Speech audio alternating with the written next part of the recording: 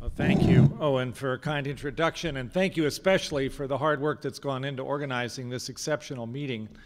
Speaking for NIH and all the folks who are here, we're really welcoming this opportunity to hear from the community about where we need to go next with this very exciting area of science, which is just bursting with opportunity and potential for understanding aspects of human health that had been outside of our reach until recently and are now coming forward in a way that all of us are truly excited about. And as Owen has said, we are at a critical juncture here where the Microbiome Project, having lived for a while in the Common Fund, is now moving out into lots of other territories, lots of institutes involved. And it is a great moment to hear from all of you about where those opportunities are most compelling. We at NIH live, unfortunately, in challenging times when it comes to resources, with things like the sequester having put us in a historically difficult position as far as being able to support all the science we would like to. All the more reason why we have to think carefully about how to set priorities and getting input from the scientists in this room on this topic is a great example of the kind of thing that we're trying to do more and more of. So, Owen, thank you and your team of organizers for making this possible. Believe me, NIH is listening, participating, delighted this is happening. My task, I think, is to basically set very briefly a little bit of the historical context here, and then I'm going to pass off to Eric Green, who can tell you where we are right now in terms of the things that NIH has supported in this human microbiome project. And then that will sort of make it possible for all those speakers who follow over the next couple of days to go forward from that with exciting new ideas. And that's exactly what I think the intention is of the meeting. My title here, I thought about a bit, and you could basically blame me for being a little hyperbolic here with all of these superlatives, supercharging and superorganism, and not to mention the attempt at alliteration here.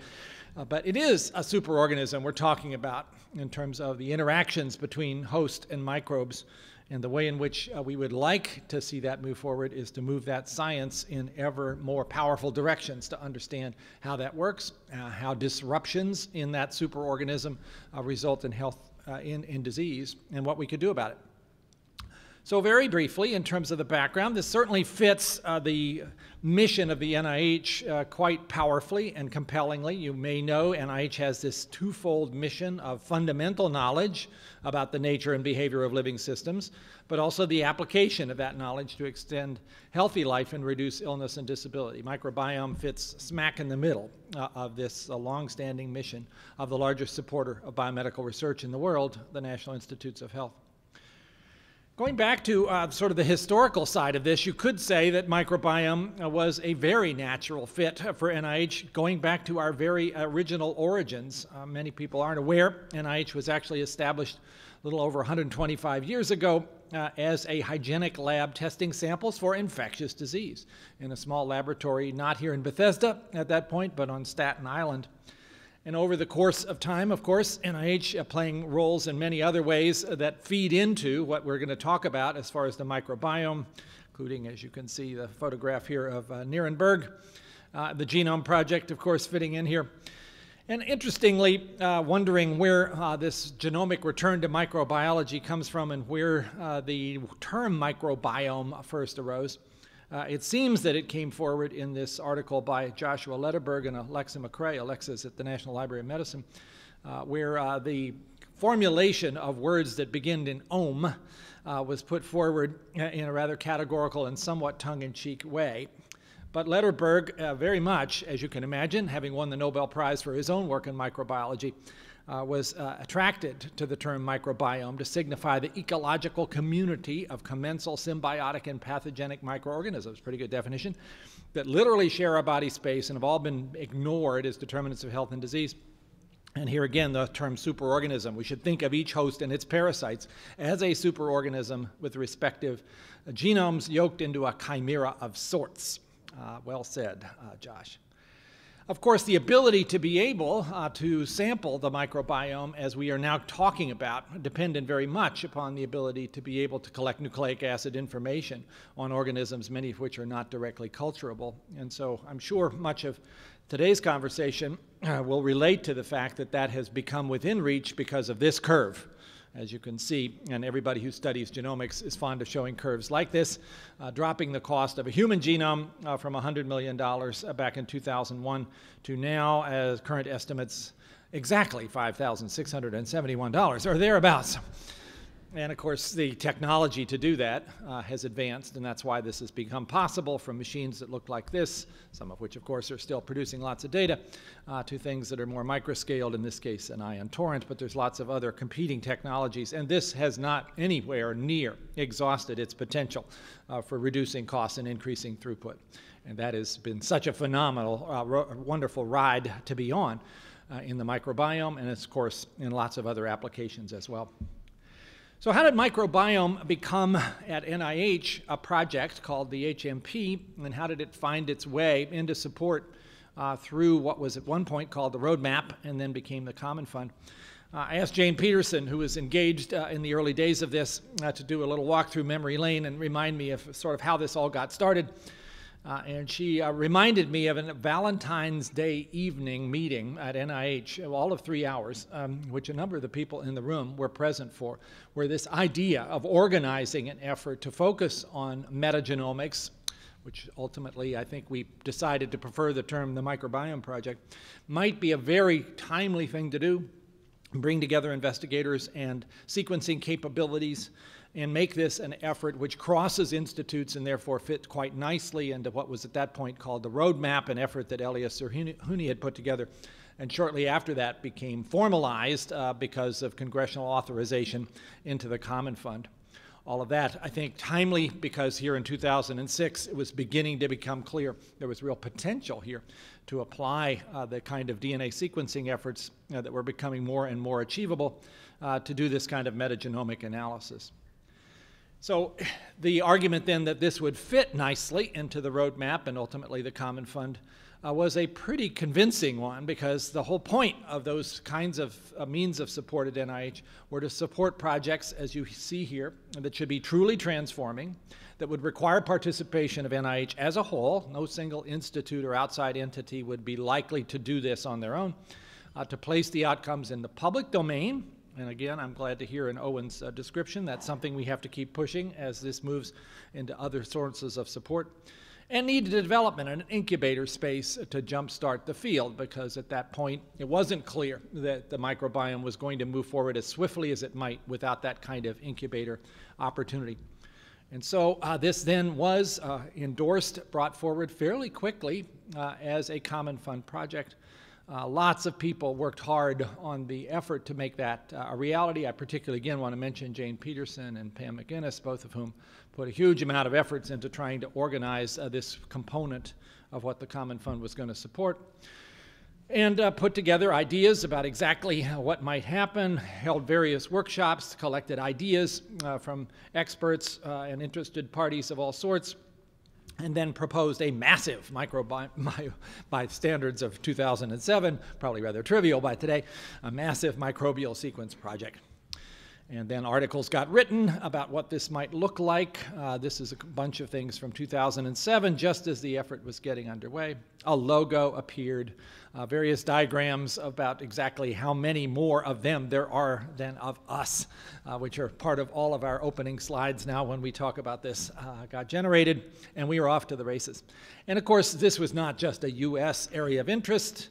The European interest had actually been there at least as early as the United States, and so it was important to put together as much as possible the international efforts through this International Human Microbiome Consortium with members and research programs that you see listed here. And certainly going forward, we want to be sure to take full advantage of all of those connections and collaborations. Well, then I'm going to leave to Eric to describe a lot of what actually got done scientifically as a result of all this. But as you know, in the course of just a few years, it was possible to produce really quite a remarkable foundation of data about the structure, function, and diversity of the healthy human microbiome, a framework for research, and increasingly focus on specific disease areas where the microbiome seems to be playing a role. Many of which are going to be discussed in much greater detail at this really important milestone meeting. And out of that, I think it'd be fair to say, increasingly institutes that had been participating because everybody at NIH is involved in some way in a common fund project as either a participant or a cheerleader, it became increasingly clear that the way this direction was going would require institutes to actually embrace within their own portfolio some of the clinical applications. And I want to just show you how that has come about, because I think you'll be pleased to see the way in which the institutes are embracing this. This diagram, for those of you who don't know the ins and outs of NIH, just shows you the 27 institutes and centers at NIH that make up the way in which our budget is allocated and the way in which decisions are made about research priorities. For the most part, the Common Fund is the exception, but only represents a little less than 2% of the budget. The rest, the 98%, is out here in these institutes. Before 2008, you can see a few of these institutes, particularly NIGMS, for instance, and NIAID, and a few others here, NIDCR, and invested in this, but many of the others not at that point, now 5 years ago, engaged in microbiome research support. Over the course of the next few years, those numbers began to grow, and now in 2013, you can see a very substantial fraction of the institutes are in fact engaged in supporting this, recognizing the time has come to take the foundational information produced by the Common Fund supported enterprise and begin to see how that plays out in health and disease. And that should be seen as good news. If you try to factor that then into funding support, this graph shows you for 10, 11, and 12 what has happened both in terms of the number of grants and contracts, which is in orange, and the green, which is the extramural funding, which, as you can see, for FY12 had climbed up to about $180 million. And the expectation is, because the scientific opportunity is so compelling, that number, provided that we don't get further hammered by additional budgetary distress, ought to continue to grow. So I hope you'll see that as a sign of encouragement, that we have begun to move into this phase of broad NIH interest and support for the areas that are represented at this meeting, and that therefore it's a very timely moment to have the input from this kind of a group about how that's going and where it needs to go. Just have to mention that, of course, one of the aspects of this that feeds into another program that NIH is now putting some significant resources is, of course, the very large production of data that comes out of this kind of analysis, particularly when it involves metagenomics and requires, therefore, some sophisticated analysis to know what's going on. And we have recently, in a group that I asked to look at our abilities to handle big data, gotten the message that we have a lot of work to do here. As a result of that, NIH, in a number of initiatives, including one called BD2K, Big Data to Knowledge, which was just announced this week, focused on trying to build additional centers of excellence in computational approaches, because clearly we're going to need that. And the microbiome is just one example, along with a variety of other approaches. What's going on in cancer genomics, the new brain initiative that's going to generate huge amounts of data from neuroscience, and so on.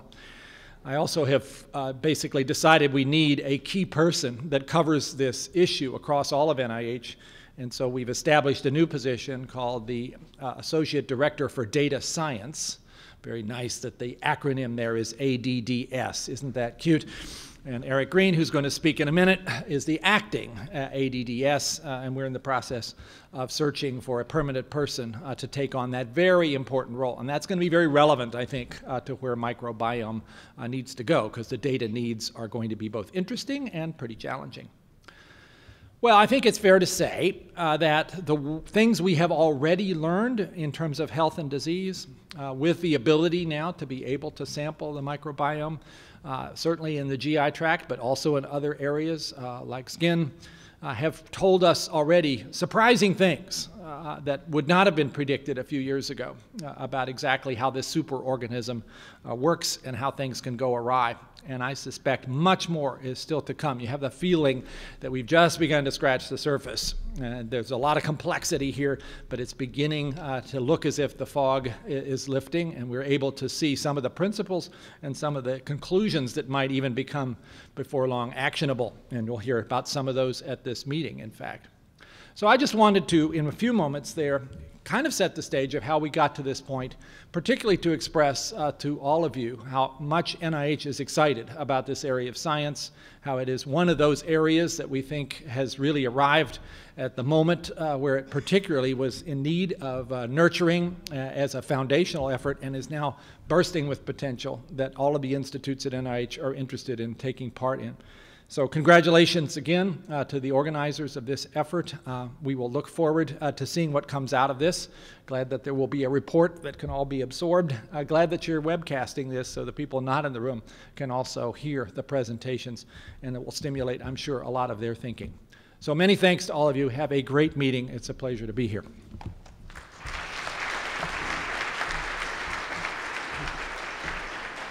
Thank you, Dr. Collins, for setting the tone and staying on time.